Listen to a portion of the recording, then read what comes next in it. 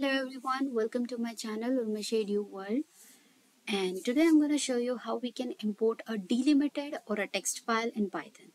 So for this you need to import the libraries, and as you already aware of this, if you have gone through my previous videos, I have explained why pandas is the most important library. So here as well, for whenever you import a library, when you import any kind of a data, you need to import pandas, because pandas helps you in data manipulation. You do anything with the data, you want to filter out, you want to change the data type, or you do anything with the data, you play with the data, anything you do, whether you data cleansing, pre-processing, data profiling, whatever you do, it's pandas is the most important library, even for descriptive statistics. So here I'll first import the library pandas, and I'll give it an alias name to it as PD.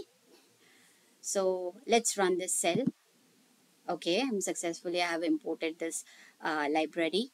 Now the next step for this delimited or the text file is to from pandas. Within pandas there are a lot of methods, and to specific to such, when you want to read this delimited file, you need to call a specific method. So here for such files you have to import, or you can say you have to call a method that is read underscore table. So here as well I'll call PD.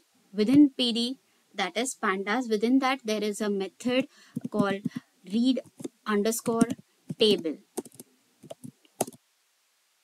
And when you call this function, how you can call, you have to pass something in a parenthesis. So I'm gonna pass here the path of the file which I want to import. So for this, I want to import this salary underscore text. So before we moving ahead, I want to show you what is exactly there in this file. Okay, this is going to be a very simple file. You can see every other column. There is a rank, there is a discipline, years dot since dot phd, years dot service. Then everything has been, if you see, there is semicolon is there. In CSV file, we see a comma as is a comma separated file, and these are the semicolon. Or you face any different kind of a sign or symbol which separates other values or other records within your file. So you have to first figure out what is there, and then we can kind of uh, import a file with respect to it. Otherwise it will wrongly import a file, and you will see the same delimited different kind of separator are always used. So as for such, there is a semicolon. So for me, I want to remove this semicolon, and without after removing this semicolon, what exactly the records are and what exactly the data file is, I want to import that.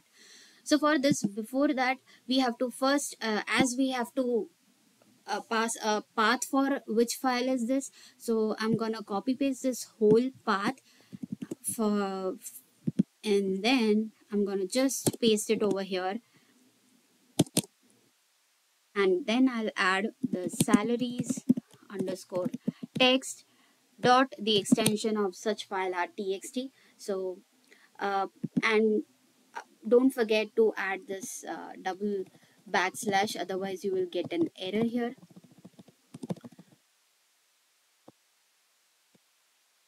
As you can see, this file, as I have shown you just before that, that this separator here is a semicolon. So there is a specific attribute within this method is SEP, which stands for separating. So any separator, so here the separator is, so I will give it a separator. What is it? That is a semicolon. So whatever is the separator, so by this every other value is going to separate in this way, and then we will supposed to read this whole file.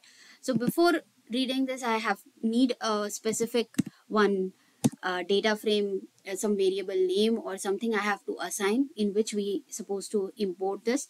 So yes, I have mentioned here df, which is equal to this, and let's just run this cell. Okay, it's successful. And to read this file, I simply have to write df, and again let's, okay, here we go. something that I find which is not good, that is unnamed. Unnamed is equal to 0, which says that there is no specific name or any particular header for it, or you can say the column name. Why so? Let's see and check this out in this text file. So if you see here, there is 1, 2, 3, 4, 5, 6. So these are the serial number, or a sequentially some numbers are given. But before rank, there is just a semicolon, and I can see there is a space. There is no number or something. So in such case, we have to give some names to your label. You can avoid here the header as well. You can simply just go and just make it header is equal to none. And once you run the cell, and again if you check, you will see there is 0, 1, 2, 3, which means that there are some columns, but now the columns have been defined with some index value, because we said header is equal to none. I can't do this header as equal to none. And in that case, if you see, the first row becomes our header. So I think now it's again we are going in a wrong track. So what I will do is I'll remove this header is equal to none. Instead of this, I'll give it a names. I want to assign names for all the columns. For the first column, I want to name it as serial number, and that has to be in quotes only. Then for the next is a rank, so I'll give it a name rank. Then comes discipline.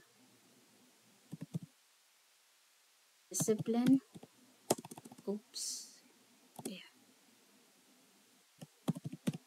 my bad. Okay, I'll just delete. Yeah. Okay, so rest is years dot since dot phd. Then what's next is years dot service, then 6, and there is a salary. Okay, cool. So now let's run again. I'll just do run this cell and then again this df. Oh, now the name has been assigned to all the columns, but still I don't see this thing to remove, right? So here let's first analyze, or I would say let's explore what exactly here.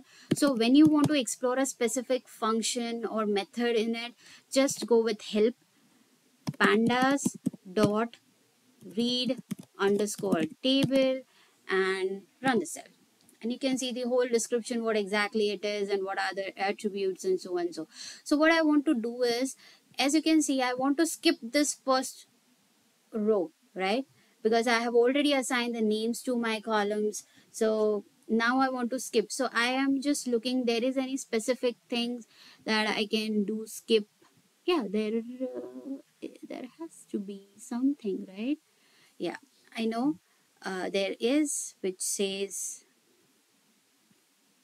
yeah, it is skip rows. So whichever the row you want to skip, or in between, you can also do that. So I'm just gonna write here skip rows, which is equal to, as I want to remove the first row. So let's run this cell again, and now let's run this, read the file.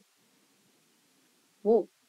So yes, that's how we can skip the first row and work with the column names, how you can name them, you can rename them. So this is the way you can work with your delimited file. So first check your text file and what is the separator in it, and then just give in the separator specific name to it. But make sure that this is read underscore table. You can also import a CSV file over this. If the separator is comma, you can use read underscore table. That is up to you. But yeah, we have a specific method to read a delimited or any kind of a text file. I hope you enjoy this video. If you really like this video, then do like, share and subscribe to my channel. And thank you so much for watching this video. Thank you.